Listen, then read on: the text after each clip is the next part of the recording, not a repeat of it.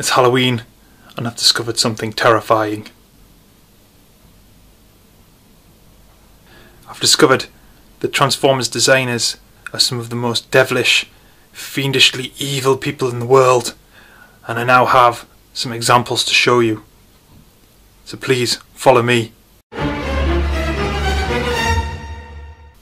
Here I found Energon Inferno, and if you look very closely, you'll see he has a chronic lack of crotch. What sort of evil fiend would do such a thing? Design a robot without a crotch. It's diabolical. It's Eurobolical.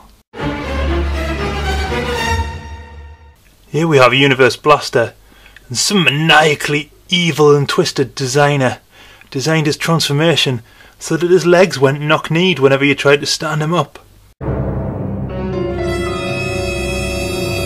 It's a pumpkin! Oh no, not you too, Classics Rodimus. What's the matter with you? Classics Rodimus can't bend his arm to hold his gun.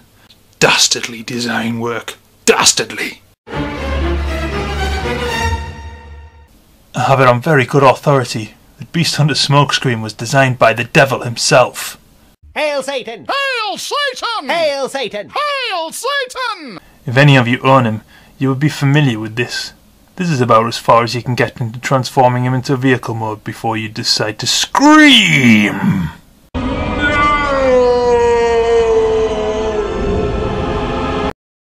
Conceived by witches, designed by Satan. Hail Satan! Hail Satan! Hail Satan! Hail Satan!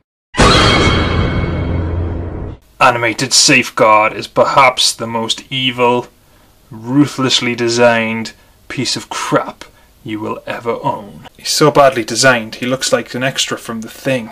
Look at all the kibble. Oh, it's terrifying. It's time for me to go. Happy Halloween. Enjoy your Transformers responsibly. Pumpkins grin in their despair, while